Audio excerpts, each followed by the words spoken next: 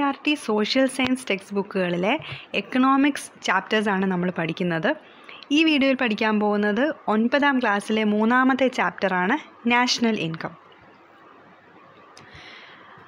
National income എന്ന് പറഞ്ഞാൽ എന്താണ്? ജസ്റ്റ് ഒന്ന് തിങ്ക് ചെയ്ത് നോക്കിക്കേ. അതെ, ഒരു രാജ്യത്തിൽ ഒരു വർഷം കൊണ്ട് കിട്ടുന്ന total income received by A country in 1 year. ഇനി എങ്ങനെയാണ് ഒരു രാജ്യത്തിന് ഇൻകം കിട്ടുന്നത്? ആ രാജ്യത്തെ പ്രൊഡക്ഷൻ ആക്ടിവിറ്റീസിലൂടെ അല്ലേ? ആ രാജ്യത്ത് പ്രൊഡ്യൂസ് ചെയ്യുന്ന goods and സർവീസസിൻ്റെ total money value, അതാണ് നാഷണൽ ഇൻകം എന്ന് പറയുന്നത്.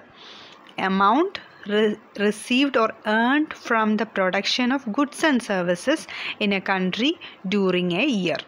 അതാണ് national income of A country. ഇനി നാഷണൽ ഇൻകം അല്ലെങ്കിൽ ഈ ഒരു എമൗണ്ട് നമുക്ക് ഏതൊക്കെ മേഖലകളിൽ നിന്നാണ് ലഭിക്കുന്നത്? അഗ്രികൾച്ചറിൽ നിന്ന് ലഭിക്കും, ഇൻഡസ്ട്രിയിൽ നിന്ന് ലഭിക്കും, സർവീസ് സെക്ടറിൽ നിന്നും ലഭിക്കും. അഗ്രികൾച്ചർ എന്ന് പറഞ്ഞാൽ പ്രൈമറി സെക്ടർ, ഇൻഡസ്ട്രിയൽ എന്ന് പറഞ്ഞാൽ സെക്കൻഡറി സെക്ടർ, സർവീസ് എന്ന് പറയുന്നത് ടെറിഷ്യറി സെക്ടർ. ഇനി എന്തിനാണ് നമ്മൾ നാഷണൽ ഇൻകം കാൽക്കുലേറ്റ് ചെയ്യുന്നത്? Why do we calculate national income? നമ്മുടെ രാജ്യത്തിന് എക്കണോമിക് ഗ്രോത്ത് ഉണ്ടാവുന്നുണ്ടോ എന്ന് നമുക്ക് അറിയാൻ വേണ്ടി അല്ലേ? ഇപ്പോൾ ഒരു വർഷത്തെക്കാട്ടിലും കൂടുതലാണ് അടുത്ത വർഷത്തെ നാഷണൽ ഇൻകം എങ്കിൽ അതിൻ്റെ അർത്ഥം നമ്മുടെ രാജ്യത്തിന് എക്കണോമിക് ഗ്രോത്ത് ഉണ്ടാവുന്നു എന്നാണ്. പിന്നെ വേറൊരു ആവശ്യമെന്ന് പറയുന്നത്, നമുക്ക് പല രാജ്യങ്ങളും തമ്മിൽ കമ്പയർ ചെയ്യാൻ പറ്റും. ഡിഫറെൻറ്റ് കൺട്രീസിൻ്റെ എക്കണോമിക് ഗ്രോത്ത് തമ്മിൽ കമ്പയർ ചെയ്യാനും പറ്റും. അതെങ്ങനെയാണെന്ന് നമുക്ക് നോക്കാം ഒരു എക്സാമ്പിളിലൂടെ. ഈ തന്നിരിക്കുന്ന എക്സാമ്പിൾ എന്ന് പറയുന്നത് ഇൻ്റർനാഷണൽ മോണിറ്ററി ഫണ്ട് IMF പ്രസിദ്ധീകരിച്ച ഒരു റിപ്പോർട്ടാണ്. 2015 റിപ്പോർട്ടാണ് ഈ കാണിച്ചിരിക്കുന്നത്. ഈ ടേബിളിൽ എന്തൊക്കെയാണ് ഉള്ളതെന്ന് ആദ്യം ഒന്ന് പരിചയപ്പെടാം. കുറേ കൺട്രീസിൻ്റെ പേരുണ്ട്, പിന്നെ വർഷം രേഖപ്പെടുത്തിയിട്ടുണ്ട്. ഓരോ വർഷവും ഓരോ രാജ്യത്തിനും ലഭിക്കുന്ന national income in billion ഡോളേഴ്സിലുള്ള national income വാല്യൂം തന്നിട്ടുണ്ട്. നമുക്ക് ഇന്ത്യയുടെ കാര്യം നോക്കാം. 2010 ഇന്ത്യയുടെ നാഷണൽ ഇൻകം എത്രയാണ്? $1875.20 ബില്യൺ. 2013 തന്നിട്ടുണ്ട്, 2014 തന്നിട്ടുണ്ട്. ഇതിൽ നിന്ന് നമുക്ക് എന്ത് മനസ്സിലാക്കാം? 2010 കമ്പയർ ചെയ്യുമ്പോൾ 2014 ആയപ്പോഴേക്കും ഇന്ത്യയുടെ നാഷണൽ ഇൻകം കൂടിയിട്ടുണ്ട്. അതിൻ്റെ അർത്ഥം എന്താണ്? ഇന്ത്യക്ക് എക്കണോമിക് ഗ്രോത്ത് ഉണ്ടായിട്ടുണ്ട് എന്നാണ്. അപ്പോൾ ഈ ഒരു ടേബിൾ വെച്ച് നമുക്ക് എന്തൊക്കെ ഗുണങ്ങളുണ്ടായി? ഇന്ത്യയുടെ എക്കണോമിക് ഗ്രോത്ത് അറിയാൻ പറ്റി. പിന്നെ എന്തറിയാൻ പറ്റി? ഈ രാജ്യങ്ങളെ തമ്മിൽ കമ്പയർ ചെയ്യാനും പറ്റും അല്ലേ? അതാണ് നമ്മളിപ്പോൾ പറഞ്ഞത്. Why do we calculate national income? To calculate the economic growth of A country, to compare the economic growth of different countries. ഈ ടേബിൾ പറഞ്ഞതുകൊണ്ട് ഒരു കാര്യം കൂടി പറയാം. ആദ്യമേ തന്നെ പറഞ്ഞല്ലോ IMFൻ്റെ റിപ്പോർട്ടാണിതെന്ന്. ജസ്റ്റ് ഒന്ന് ഓർത്തിരിക്കുക, എപ്പോഴും ചോദിക്കുന്ന ഒരു ക്വസ്റ്റ്യൻ ആണിത്. ഈ റിപ്പോർട്ടിൻ്റെ പേര്, നമ്മളിപ്പോൾ പഠിച്ച റിപ്പോർട്ടിൻ്റെ പേര് വേൾഡ് എക്കണോമിക് ഔട്ട്ലുക്ക് എന്നാണ്. അപ്പോൾ ചോദിക്കുന്ന ക്വസ്റ്റ്യൻ ഇതാണ്: വേൾഡ് എക്കണോമിക് ഔട്ട്ലുക്ക് പ്രസിദ്ധീകരിക്കുന്നത് അല്ലെങ്കിൽ പബ്ലിഷ് ചെയ്യുന്നത് ആരാണ്? ഇൻ്റർനാഷണൽ മോണിറ്ററി ഫണ്ട് അഥവാ IMF. ഈ പോയിൻ്റ് ജസ്റ്റ് ഒന്ന് ഓർത്തിരുന്നേരെ, ഇതിൻ്റെ ഇടയ്ക്ക് പറഞ്ഞതന്നേ ഉള്ളൂ, ഇമ്പോർട്ടൻ്റ് ആയതുകൊണ്ട്. ഇനി മറ്റു ഗുണങ്ങൾ എന്തൊക്കെയാണെന്ന് നോക്കാം. നാഷണൽ ഇൻകം കാൽക്കുലേറ്റ് ചെയ്യുന്നത് കൊണ്ടുള്ള മറ്റ് ബെനിഫിറ്റ്സ് എന്തൊക്കെയാണെന്ന് നോക്കാം. ഒന്ന്, to assess contribution of different sectors of the economy. അതായത് നമ്മുടെ അഗ്രികൾച്ചറൽ സെക്ടറിൽ നിന്ന് എത്ര ഇൻകം കിട്ടുന്നു, ഇൻഡസ്ട്രിയൽ സെക്ടറിൽ നിന്ന് എത്ര കിട്ടുന്നു എന്നൊക്കെ നമുക്ക് അറിയാൻ പറ്റും. പിന്നെ ഒന്ന്, നമ്മുടെ എക്കോണമിയിലെ പല പ്രോബ്ലംസ് ഐഡൻറ്റിഫൈ ചെയ്യാൻ പറ്റും.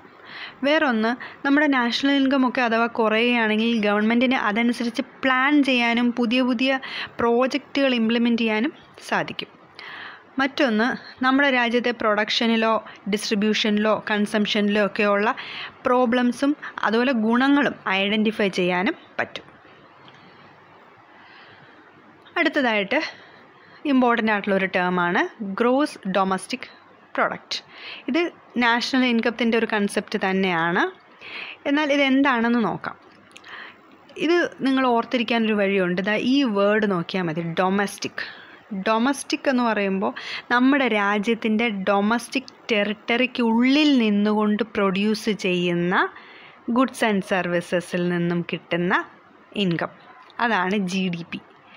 നമ്മുടെ രാജ്യത്തിൻ്റെ ഡൊമസ്റ്റിക് ടെറിട്ടറിക്കുള്ളിൽ നിന്നുകൊണ്ട്, അകത്ത് നിന്നുകൊണ്ട് പ്രൊഡ്യൂസ് ചെയ്യുന്ന ഗുഡ്സ് ആൻഡ് സർവീസസിൻ്റെ ഇൻകം, അതാണ് GDP. Total money value of final goods and services produced within the domestic territory during A financial year.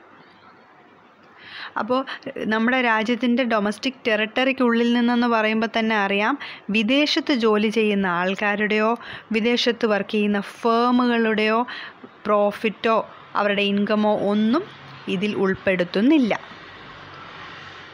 ഇനി അതുകൂടി ഉൾപ്പെടുത്തിക്കൊണ്ട്, അതായത് വിദേശത്ത് ജോലി ചെയ്യുന്നവരുടെ net factor income from abroad, വിദേശത്ത് നിന്ന് കിട്ടുന്ന ഇൻകം കൂടി കൺസിഡർ ചെയ്തുകൊണ്ടുള്ള നാഷണൽ ഇൻകം ആണ് GNP അഥവാ ഗ്രോസ് നാഷണൽ പ്രോഡക്റ്റ്. ഇവിടെ നിങ്ങൾ ഈ ഒരു വാക്ക് ശ്രദ്ധിച്ചാൽ മതി, നാഷണൽ, അതായത് ഇന്ത്യൻ നാഷണാലിറ്റി ഉള്ളവർ, ഇന്ത്യൻ സിറ്റിസൺസിന് കിട്ടുന്ന ഇൻകം, അല്ലെങ്കിൽ ഇന്ത്യൻ സിറ്റിസൺസിൻ്റെ ഫേംസിന് കിട്ടുന്ന പ്രോഫിറ്റ്, അതൊക്കെ കൺസിഡർ ചെയ്തുകൊണ്ടുള്ള നാഷണൽ ഇൻകം കൺസെപ്റ്റാണ് GNP. ഈ ഒരു വാക്ക് ശ്രദ്ധിച്ചാൽ മതി. ഇറ്റ് ഇൻക്ലൂഡ്സ് GDP പ്ലസ് GDPയോടൊപ്പം നമുക്ക് എബ്രോഡ്, പുറത്ത് വർക്ക് ചെയ്യുന്ന, വിദേശത്ത് വർക്ക് ചെയ്യുന്നവരിൽ നിന്നും കിട്ടുന്ന factor income.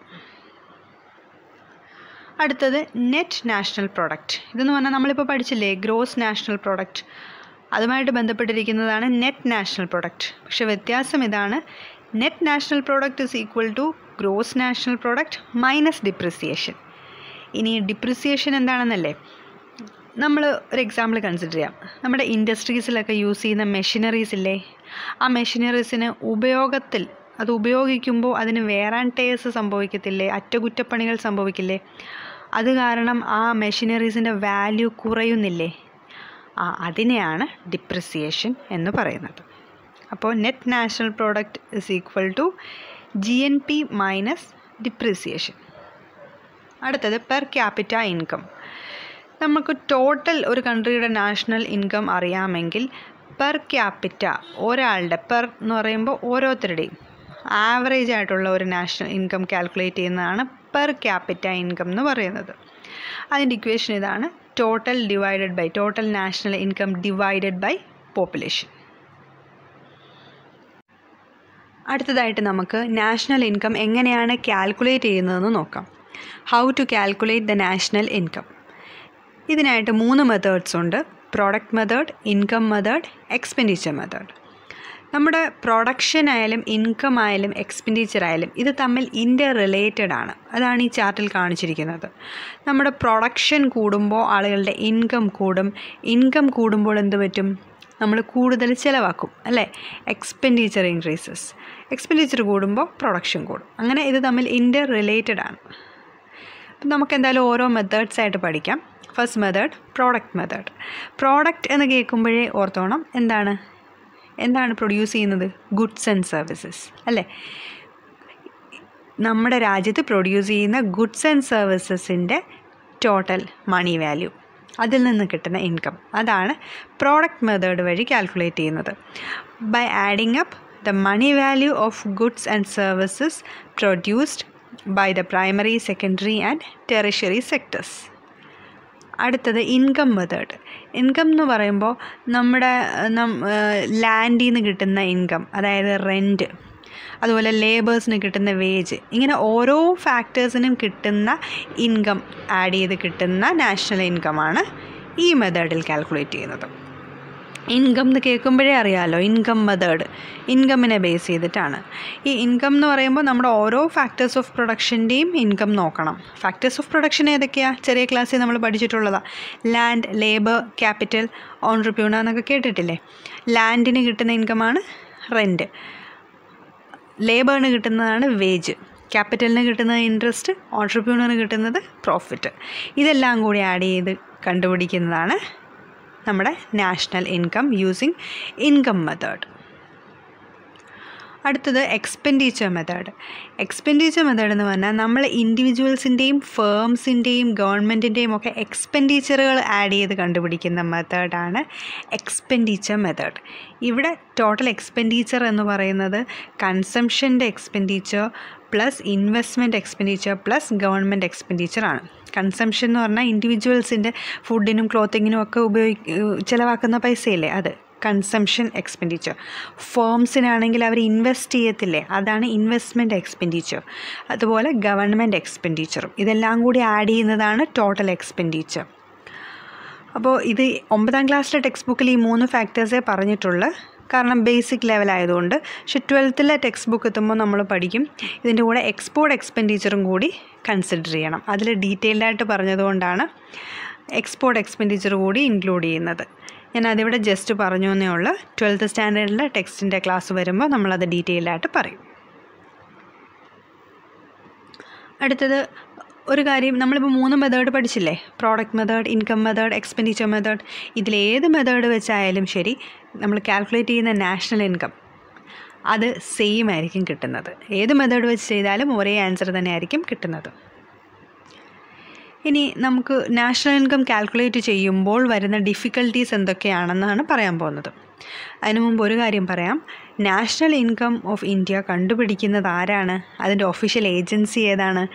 Central statistical office, CSO ആണ്. ഇനി നമുക്ക് നോക്കാം നാഷണൽ ഇൻകം കാൽക്കുലേറ്റ് ചെയ്യുമ്പോൾ വരുന്ന ചലഞ്ചസ് എന്തൊക്കെയാണെന്ന് നോക്കാം. ഒന്ന്, നമുക്ക് റിലയബിളായിട്ടുള്ള ഡേറ്റ കിട്ടാനുള്ള ബുദ്ധിമുട്ട്. പിന്നെ ഒന്ന്, നമ്മൾ കൗണ്ട് ചെയ്യുമ്പോൾ ചിലപ്പോൾ ഒരേ കാര്യം തന്നെ 2 പ്രാവശ്യം കൗണ്ട് ചെയ്യാനുള്ള ചാൻസ് ഉണ്ട്. അതാണ് രണ്ടാമത്തെ കാര്യം. അടുത്തത്, വീട്ടമ്മമാരുടെ സർവീസ്, അവർ ചെയ്യുന്ന ജോലിയും പ്രൊഡക്ഷൻ തന്നെയാണല്ലേ, പ്രൊഡക്റ്റീവാണ് അവർ. പക്ഷെ അത് നമ്മൾ നാഷണൽ ഇൻകം കാൽക്കുലേറ്റ് ചെയ്യുമ്പോൾ ഇൻക്ലൂഡ് ചെയ്യുന്നില്ല. വേറൊന്ന്, നമ്മുടെ സെൽഫ് കൺസംഷൻ, അതായത് നമ്മുടെ വീട്ടിൽ അടുക്കളത്തോട്ടമൊക്കെ ചെയ്യത്തില്ലേ, അതും ഒരു പ്രൊഡക്ഷനാണ്. എന്നാൽ അത് നാഷണൽ ഇൻകം കാൽക്കുലേറ്റ് ചെയ്യുമ്പോൾ കൺസിഡർ ചെയ്യുന്നുണ്ടോ? ഇല്ല. ഇനിയുള്ളത് ഇഗ്നോറൻസ്. ചില ആൾക്കാർ മനഃപൂർവ്വം അവർ ഇൻകമൊക്കെ മറച്ചു വെക്കും, അല്ലെങ്കിൽ ചിലർ അറിവ് കേടുകൊണ്ട് ഇല്ലിറ്ററസി കാരണം മറച്ചു വെക്കും. അതാണ് മറ്റൊരു ബുദ്ധിമുട്ട്. പിന്നെ ഉള്ളത് നമുക്ക് സർവീസ് സെക്ടറിൻ്റെ കറക്റ്റ് മണി വാല്യൂ കിട്ടാൻ ബുദ്ധിമുട്ടാണ് അല്ലേ. സർവീസ് എന്ന് പറയുമ്പോൾ ഹെൽത്ത് സെക്ടറിലെ ആയാലും ട്രാൻസ്പോർട്ടേഷനിലെ ആയാലും അതൊക്കെ സർവീസുകളാണ്. അതിൻ്റെ മണി വാല്യൂ എന്ന് പറയുമ്പോൾ അത് കാൽക്കുലേറ്റ് ചെയ്യുന്നതിന് കുറച്ച് പ്രാക്ടിക്കൽ ഡിഫിക്കൽട്ടീസ് ഉണ്ട്. പിന്നെ ഉള്ളത് കൺസ്യൂമേഴ്സ്. നമ്മളൊക്കെ നമ്മുടെ എക്സ്പെൻഡിച്ചർ കറക്റ്റായിട്ട് റെക്കോർഡ് ചെയ്ത് വെക്കാറുണ്ടോ? ഇല്ല. അപ്പോൾ കൺസംഷൻ എക്സ്പെൻഡിച്ചർ എന്ന് പറഞ്ഞ് നമ്മൾ നേരത്തെ പറഞ്ഞില്ലേ, അതിൻ്റെ കാൽക്കുലേഷനിൽ എറർ വരാൻ ചാൻസ് ഉണ്ട്. അടുത്ത topic, sectoral contribution to national income. നമ്മുടെ primary, tertiary and secondary sectors ഇല്ലേ, primary, secondary and tertiary sectors. ഈ ഓരോ സെക്ടറിനും നാഷണൽ ഇൻകത്തിലേക്ക് എത്ര കോൺട്രിബ്യൂഷൻ ഉണ്ട് എന്നതാണ് പറയുന്നത്. ഈ തന്നിരിക്കുന്നത് CSOയുടെ റിപ്പോർട്ടാണ്. 2015 തൊട്ട് 18 വരെയുള്ള വാല്യൂസാണ് ഇവിടെ തന്നിരിക്കുന്നത്. ഇത് നോക്കിയാൽ നിങ്ങൾക്ക് മനസ്സിലാവും. 2015-16 അഗ്രികൾച്ചറിൻ്റെ കോൺട്രിബ്യൂഷൻ 20% ആയിരുന്നു, 20.10%. 2017-18 19.56. ഇനി ടെറിഷറി എടുക്കുകയാണെങ്കിൽ 52 ആയിരുന്നു 2015-16, എന്നാൽ അത് 2017-18 ആയപ്പോഴേക്കും 53.85 ആയി. ഇതിൽ നിന്ന് എന്ത് മനസ്സിലാക്കാം? അതുപോലെ സെക്കൻഡറി സെക്ടറിലെയും വാല്യൂ തന്നിട്ടുണ്ട്. ഇതിൽ നിന്ന് റിമാർക്കബിളായിട്ട് നമുക്കൊരു ട്രെൻഡ് മനസ്സിലാവുന്നത് എന്താ? അഗ്രികൾച്ചറിൻ്റെ കോൺട്രിബ്യൂഷൻ കുറയുകയും സർവീസ് സെക്ടറിൻ്റെ കോൺട്രിബ്യൂഷൻ കൂടുകയും ചെയ്തിട്ടുണ്ട്. അതുപോലെ സെക്കൻഡറിയുടെ ട്രെൻഡും നമുക്ക് മനസ്സിലാക്കാൻ സാധിക്കും. ഇതാണ് ഈ ഒരു റിപ്പോർട്ടിൽ നിന്ന് നമുക്ക് കിട്ടുന്ന ഇൻഫർമേഷൻ. അടുത്തത് ഒരു ഇമ്പോർട്ടൻ്റ് ആയിട്ടുള്ള കാര്യമാണ് നോളജ് സെക്ടർ. എന്താണ് നോളജ് സെക്ടർ?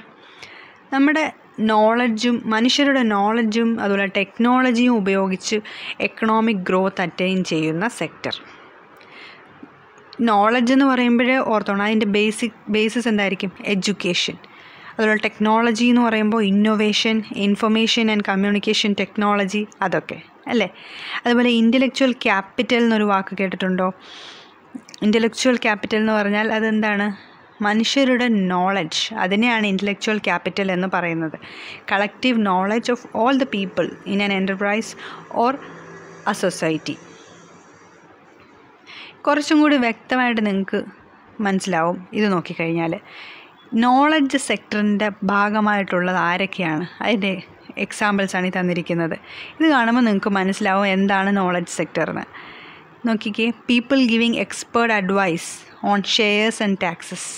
ഇത് മാത്രമല്ല, എല്ലാ കാര്യങ്ങളിലും നമുക്ക് ഇൻഫർമേഷൻ തരുന്ന എക്സ്പേർട്ടുകൾ, അതുപോലെ software experts, ടോപ്പായിട്ടുള്ള business executives, research ചെയ്യുന്നവർ, സയൻറ്റിസ്റ്റുകൾ, expert policy makers, economic experts, ഇവരൊക്കെയാണ് നോളജ് സെക്ടറിൻ്റെ ഭാഗം. ഗവൺമെൻറ്റിൻ്റെ ഇനിഷ്യേറ്റീവ്സാണ് ഇൻഫോ പാർക്ക്, ടെക്നോ പാർക്ക് എന്നിവയൊക്കെ. അപ്പോൾ നോളജ് സെക്ടർ എന്ന് പറഞ്ഞാൽ ഓർത്തോണം, എന്താണ്, നോളജും ടെക്നോളജിയും ഉപയോഗിച്ച് എക്കണോമിക് ഗ്രോത്ത് അറ്റൈൻ ചെയ്യുന്ന സെക്ടറിനെയാണ് നോളജ് സെക്ടർ എന്ന് പറയുന്നത്. ഇനി നമ്മുടെ രാജ്യത്ത് ഈ നോളജ് സെക്ടർ വളരാൻ വളരെയധികം സാധ്യതകളുണ്ട്. അതെന്തൊക്കെയാണെന്ന് നോക്കാം. Favourable factors which can help India grow further in this sector. ഒന്ന്, നമ്മുടെ രാജ്യത്തിൽ ഒരുപാട് ടെക്നിക്കൽ എക്സ്പേർട്സ് ഉണ്ട്. നമ്മുടെ ഹ്യൂമൻ റിസോഴ്സ് വളരെ വലുതാണ്. ഇംഗ്ലീഷ് ലാംഗ്വേജ് വളരെ നന്നായി കൈകാര്യം ചെയ്യുന്ന ടെക്നിക്കൽ എക്സ്പേർട്സ് നമുക്കുണ്ട്.